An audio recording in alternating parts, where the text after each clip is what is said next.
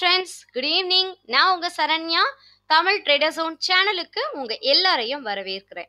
நாம இப்ப இந்த வீடியோல பார்க்க போறது 24/1/2019 வியாழக்கிழமை ஈக்விட்டி மார்க்கெட் எப்படி முடிவடைந்தது அப்படிங்கற பத்தின பேசிக் இன்ஃபர்மேஷன்ஸ் எல்லாம் தான் இந்த வீடியோல நம்ம பார்க்க போறோம். இந்த வீடியோக்குள்ள போறதுக்கு முன்னாடி நீங்க ஸ்டாக் மார்க்கெட்ல இன்வெஸ்ட் பண்றதுக்கு லோயஸ்ட் brokerage-ல ஹை லெவலான எக்ஸ்போஷர்ஸ் இருக்கிற indicators, advanced ஆன indicators, so உங்க ட்ரேடிங் நீங்க சக்சஸ்ஃபுல்லா கொண்டு போறதுக்கு டெக்னிக்கலா அனலைஸ் பண்ற indicators உங்களுக்கு யூசர் ஃப்ரெண்ட்லியா இருக்கிற மாதிரியான ஆண்ட் வெப்ல ஆண்ட் மொபைல உங்க ட்ரேடிங்கை ஸ்டார்ட் பண்ண நீங்க பார்த்துட்டு இருக்கிற வீடியோக்கு கீழே இருக்கிற டிஸ்கிரிப்ஷன்ல நான் அலைஸ் ப்ளூ கம்பெனியோட அக்கௌண்ட் ஓப்பனிங் லிங்க் கொடுத்துருக்கேன். அந்த லிங்க் கிளிக் பண்ணி உங்க டீடைல்ஸ் அப்டேட் பண்ணி ஆன்லைன்லயே உங்க ட்ரேடிங் நீங்க ஸ்டார்ட் பண்ணலாம். அதை பத்தின சந்தேகங்கள் ஏதாவது இருந்தா எனக்கு டெக்ஸ்ட் பண்ணுங்க, நான் உங்களுக்கு ரிப்ளை பண்றேன். இப்ப நம்ம வீடியோக்குள்ள வருவோம். 10,849 அப்படிங்கிற லெவல்ல 18 புள்ளிகள் உயர்ந்து நிப்டி 50.17% அப்படிங்கிற லெவல்ல ஒரு கிரீன் கேண்டில் ஃபார்ம் பண்ணிருக்கு அப்படின்னே சொல்லலாம். ஸோ மார்க்கெட் ஓப்பன் ஆகி ஒரு வாலட்டாலிட்டி இருந்தாலும் க்ளோசிங்ல பாசிட்டிவா க்ளோஸ் ஆயிருக்கு. ஸோ நிப்டி 50ல ட்ரேட் ஆன பங்குகள்ல 27 பங்குகள் பாசிட்டிவாகவும் 23 ஸ்டாக் டிக்ளைனாகவும் முடிவடைந்திருக்கு. அதே மாதிரி இண்டைசஸ் வைஸ் பார்க்கும்போது நிப்டி 50, 100, 200, 500 எல்லாம் பாசிட்டிவா close ஆயிருந்தாலும் mid cap, small cap எல்லாமே நெகட்டிவா க்ளோஸ் ஆயிருக்கு. செக்டாரல் வைஸ் பார்க்கும்போது பேங்க் செக்டார் 15 புள்ளிகள் பாசிட்டிவாகவும், FMCG, IT, PSE bank, private bank எல்லாமே பாசிட்டிவா close ஆயிருந்தாலும் auto sector, finance service, media, metal, ஃபார்மால நெகட்டிவா க்ளோஸ் ஆயிருக்கு. அதர் இண்டைசஸ்ல கமாடிட்டிஸ், அதுக்கப்புறமா இன்ஃப்ரா, MNC எல்லாம் நெகட்டிவா க்ளோஸ் ஆயிருந்தாலும் எனர்ஜி மட்டும் பாசிட்டிவா 140 புள்ளிகள் உயர்ந்து க்ளோஸ் ஆயிருக்கு. ஸோ இதெல்லாமே செக்டாரல் வைஸ்ல நம்ம கவனிக்க வேண்டிய விஷயம். சார்ட்ல நம்ம பார்த்தோம்னா இன்னைக்கு 10,842 அப்படிங்கிற லெவல்ல ஓப்பன் ஆன நிப்டி 50 10,865 வரைக்கும் ஹை போயிருந்தாலும் 10,799 அப்படிங்கிற லோவை டச் பண்ணிட்டு அகெயின் 10,849 அப்படிங்கிற லெவல்ல ஒரு டோஜி ஃபார்மேட்டை ஃபார்ம் பண்ணிருக்கு அப்படின்னே சொல்லலாம். ஸோ டோஜி நமக்கு ஃபார்ம் ஆச்சுன்னா அடுத்த கேண்டில் நமக்கு கன்ஃபர்மேஷன் வேணும். So market both side buyers sellers ஈக்குவலா இருக்கிற மாதிரி இருக்கு. ஸோ அடுத்த கேண்டில் ஃபார்ம் பண்ணி ட்ரெண்ட் எப்படி போகும் அப்படிங்கிறத நம்ம ஐடென்டிஃபை பண்ணலாம். ஸோ அதிகமாக நம்ம கவனிச்சிருப்போம், ஒரு ஹேங்கிங் மேன் பேட்டர்ன் வந்ததுன்னா வித்தின் 2 daysல ஒரு டோஜி ஃபார்ம் ஆகும். ஸோ மார்க்கெட் எந்த நிலைக்கு போகுது, டெக்னிக்கலா எக்ஸ்பர்ட்ஸ் என்ன எதிர்பார்க்கறாங்க அப்படிங்கிறத நம்ம பார்க்கலாம். ஸோ எக்ஸ்பர்ட் சொல்ற விஷயம் என்னன்னா 10,985 இருந்து 10,790 அப்படிங்கிற லெவல்ல மார்க்கெட் மூவ் ஆயிட்டு இருக்கு.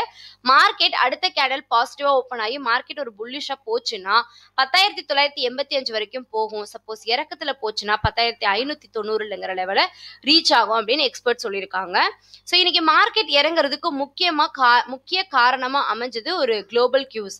ஸோ மார்க்கெட்டோட வாலட்டாலிட்டிக்கு காரணம் குளோபல்ல நடந்துட்டு இருக்கிற US சைனா வார், அதுக்கப்புறமா அமெரிக்கால நடந்துட்டு இருக்கிற இஷ்யூ. ஸோ இது எல்லாமே குளோபல் மார்க்கெட் டிபெண்ட் பண்ணி இருக்கிற இந்திய பங்குச்சந்தையில அதோட இம்பாக்ட் இருந்தது. இருந்தாலும் எஸ் பேங்க் ஸ்டாக்கோட நியூஸோட ரேலி இன்னைக்கு மார்க்கெட்டை பாசிட்டிவா கொண்டு போயிருக்கு அப்படின்னே சொல்லலாம். ஸோ நிப்டில ட்ரேட் ஆன பங்குகள்ல 938 ஸ்டாக்ஸ் பாசிட்டிவாகவும் 1,533 ஸ்டாக் டிக்ளைன் ஆகும், 152 ஸ்டாக்ஸ்ல எந்த சேஞ்சஸும் இல்லாம முடிவடைந்திருக்கு. எஸ் பேங்கோட Q3 ரிசல்ட் 8% ஹையர், இன்னைக்கு அந்த ஸ்டாக் ஹையர் ஆனதுக்கு Q3 ரிசல்ட் பிளஸ் அந்த நிறுவனத்துக்கு புதுசா அப்பாயிண்ட் பண்ணிருக்க மிஸ்டர் ரவ்னீத் கில். ஸோ இவர் MD அண்ட் சிஇஓவா அப்பாயிண்ட் ஆயிருக்கிறது அந்த நிறுவனம் அந்த பேங்க்குக்கு பாசிட்டிவா இருந்து இன்னைக்கு பேங்கை பாசிட்டிவா கொண்டு போயிருக்கு அப்படின்னே சொல்லலாம். ஸோ ITC ஸ்டாக்குக்கு அகெயின் ஒரு புல்லிஷ் எக்ஸ்பெக்டேஷன் இருக்கிறது, அந்த பங்கு இன்னைக்கு 0.5% ஹையர் ஆகிருக்கு. அதே மாதிரி உஜ்ஜீவன் ஃபினான்ஷியல் சர்வீஸ் ஸ்டாக் 4% ஜம் ஆனதுக்கு முக்கிய காரணம் அந்த நிறுவனத்தோட டார்கெட் 21% குவார்டர்லி ஏர்னிங்ஸா கொடுத்துருக்கிறது அந்த நிறுவனத்துக்கு பாசிட்டிவா இருக்கு. டாடா மோட்டார்ஸ் ஷேர் 3% டிக்ளைன் ஆனதுக்கு முக்கிய காரணம் global brokerage firm CLSA remain bearish on the stock on weak GLR sales revenue. So அந்த வால்யூம் குறைந்தது, CLSAவோட பியரிஷ் ஸ்டாக் மூவ் ஆகும்னு சொன்னது 3% வரைக்கும் இறங்கி இருக்குன்னு சொல்லியிருக்காங்க. இதெல்லாம் நம்ம முடிவடைந்த மார்க்கெட்ல பேசிக்கா கவனிக்க வேண்டிய சின்ன சின்ன விஷயங்கள். அடுத்து நம்ம இன்னைக்கு பங்கு சந்தையில top gainers, top losses list பார்க்கலாம். எஸ் பேங்க் 14% பாசிட்டிவா ட்ரேட் ஆகி 225 அப்படிங்கிற லெவல்ல க்ளோஸ் ஆயிருக்கு. ஸோ 199 ரூபாய்க்கு ஓப்பன் ஆன எஸ் பேங்க் 189 அப்படிங்கிற லோவை பிரேக் பண்ணாம 235 ரூபாய் வரைக்கும் ஹை போயிட்டு 225 அப்படிங்கிற லெவல்ல க்ளோஸ் ஆயிருக்கு. அடுத்து ரிலையன்ஸ் நிறுவனம் கிட்டத்தட்ட 2% மேல பாசிட்டிவா க்ளோஸ் ஆயிருக்கு. டிசிஎஸ் 1.5% மேல பாசிட்டிவா க்ளோஸ் ஆயிருக்கு. ஜேஎஸ்டபிள்யூ ஸ்டீல், டெக்மா கேந்திரா 1% மேல ப்ராஃபிட்டா க்ளோஸ் ஆயிருக்கு. Infy, Titan, doctor Reddy, HDFC, hind Pedro இந்த பங்குகள் எல்லாமே நியர்பை 1% மேல க்ளோஸ் ஆகி இன்னைக்கு டாப் கெய்னர்ஸ்ல லிஸ்ட் ஆயிருக்காங்க. லாசர்ஸ்னு பார்க்கும்போது இன்ஃப்ராடெல் ஸ்டாக்கு 5% மேல கீழே இறங்கி இன்னைக்கு க்ளோஸ் ஆயிருக்கு. டாடா மோட்டார்ஸ் 2.5% மேல down. UPL, UltraTech cement, Sun pharma, Cipla, Bajaj finance service, ONGC, Athani ports, கோல் இந்தியா எல்லாமே நியர்பை 1% அண்ட் மோர் தென் 1% மேல டவுன் கொடுத்து டாப் லாசஸ்ல இருக்காங்க. மோஸ்ட் ஆக்டிவ் ஸ்கிரிப்ட்ஸ்னு பார்க்கும்போது எஸ் பேங்க் இன்னைக்கு 14% ஏறி இன்னைக்கு மோஸ்ட் ஆக்டிவ்ல வேல்யூல டாப்பா இருக்கு. Reliance, indigo, Sun pharma, ITC, ICICI bank, Infy, HDFC bank, KPIT பங்கு அண்ட் ஆக்சிஸ் பேங்க் இது எல்லாமே இன்னைக்கு வால்யூம்ல ஆக்டிவா இருக்கிற பங்குகளா இருக்கு. வால்யூம்ல ஆக்டிவா இருக்கிற பங்குகள் எஸ் பேங்க் 14% மேல ஏறி இன்னைக்கு வால்யூம்லயும் அதுதான் ஆக்டிவா இருக்கு. Arkham, KPIT, idea, Ashok Layland, ITC, Sun pharma, ICICI bank, Tata Motors, bank of India இந்த பங்குகள் எல்லாமே வால்யூம்ல ஆக்டிவா இருக்கு. 52 வீக் ஹை லோவர் டச் பண்ண பங்குகள் 4 ஸ்டாக்ஸ் வந்து 52 வீக் ஹையை டச் பண்ணது. 52 வீக் லோ 148 பங்குகள் இன்னைக்கு 52 வீக் லோவர் டச் பண்ணிருக்கு. அதுல நம்ம கவனிக்க வேண்டிய பங்குகள் பிர்லா கார்பரேஷன் லிமிடெட். ஸோ இந்த பங்கு, சிப்லா லிமிடெட் இந்த பங்கு எல்லாமே 52 வீக் லோல கவனிக்க வேண்டிய முக்கிய பங்குகளா இருக்கு. அடுத்து நம்ம கவனிக்க வேண்டியது ICICI securities 52 week லோவை again touch பண்ணிருக்கிறது கவனிக்க வேண்டியது விஷயமா இருக்கு. அடுத்து Mahindra and Mahindra limited again 52 week லோவை touch பண்ணிருக்கு இன்னைக்கு. அடுத்து நம்ம கவனிக்க வேண்டிய பங்குகள் ராம்கோ சிஸ்டம்ஸ் 52 வீக் லோவை டச் பண்ணிருக்கு. ரோல்டா இந்தியா 52 வீக் லோவை டச் பண்ணிருக்கு. அடுத்து நம்ம கவனிக்க வேண்டிய பங்குகள்ல முக்கியமா இருக்கிற 52 வீக் லோவை டச் பண்ண பங்குகள் ஓகே. இந்த பங்குகள் எல்லாமே வந்து வீல்ஸ் இந்தியா 52 வீக் லோவை டச் பண்ணியிருக்கிற பங்குகளை கவனிக்க வேண்டிய இடத்துல இருக்கு. அடுத்து நம்ம கவனிக்க வேண்டிய முக்கியமான விஷயம் எஸ் பேங்கோட Q3 result. So S bank has registered 7% fall in it's December quarter. Net profit வந்து 1076 கோடியிலிருந்து 1001 கோடியா ஆயிருக்கிறதா சொல்லியிருக்காங்க இந்த குவார்ட்டர் ஃபினான்ஷியல் இயர் போன குவார்ட்டர் ஃபினான்ஷியல் இயரை கம்பேர் பண்ணும்போது. இருந்தாலும் அந்த பேங்க்கு மிஸ்டர் ரவ்னீத் கில் இவரை வந்து எம்டி அண்ட் சிஇஓவா அப்பாயிண்ட் பண்ணது இந்த பேங்க்குக்கு ஒரு பாசிட்டிவ் நியூஸா இருந்திருக்கு.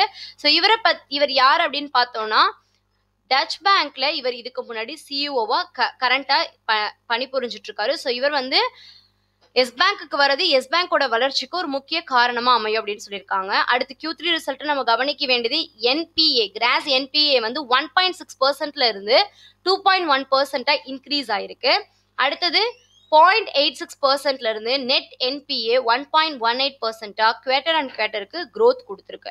அடுத்து நெட் இன்ட்ரெஸ்ட் இன்கம் வந்து grow 2667 கோடின்னு சொல்லியிருக்காங்க. அடுத்து த அட்வான்சஸ் grow 42.2%, அதாவது 2,43,885 கோடி வந்து டோட்டல் டெபாசிட்ஸ் வந்து 29.7% கொடுத்துருக்காங்க year on year. Rana Kapoor managing director and CEO S பேங்கோட Q3 ரிசல்ட்டை பத்தி சொல்லும்போது ஒரு சாட்டிஸ்ஃபைடான Q3 ரிசல்ட்டை நாங்கள் கொடுத்துருக்கோம் அப்படின்னு சொல்லியிருக்காரு. ஸோ இந்த ரிசல்ட் வந்து இன்னைக்கு பங்கு ஓரளவு பாசிட்டிவா போனதுக்கு முக்கிய காரணமா அமைஞ்சது அப்படின்னே சொல்லலாம். கூடுதலா புதிய சிஇஓ, ஸோ இவர் வந்து டாச் பேங்க்ல ஒர்க் பண்றாரு. ஸோ அவர் இந்த பேங்க்குக்கு சிஇஓ வரும்போது இந்த பேங்கோட நிர்வாகங்கள் முறை மாறும் அப்படிங்கிற எக்ஸ்பெக்டேஷன் இந்த பங்கு இந்த அளவுக்கு ஏற்றி கொண்டு போய் முடிவடைஞ்சிருக்கு அப்படின்னே சொல்லலாம். ஸோ இந்த பேசிக்கான இன்ஃபர்மேஷன்ஸ் எல்லாமே நிச்சயமா உங்களுக்கு முடிவடைந்த மார்க்கெட்ல பயனுள்ள தகவலா இருக்கும்.